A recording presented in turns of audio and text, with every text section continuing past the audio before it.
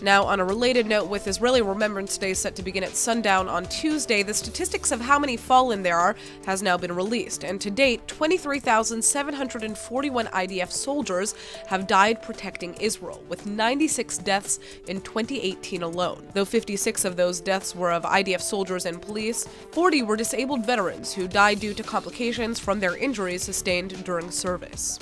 Additionally, 9 people died over the past year due to terror attacks, including ILTV's own Ari Fuld, bringing the overall total of terror victims to 3,146. So, in their honor, after all of the sirens and the opening ceremonies, roughly 1.5 million people will visit the various memorial sites and burial grounds around the country to pay their respects. Elsewhere, however, there are also alternative and controversial memorial ceremonies being held. For example, in Tel Aviv, there will be a joint Israeli-Palestinian memorial event to honor the memory of both sides of the conflict.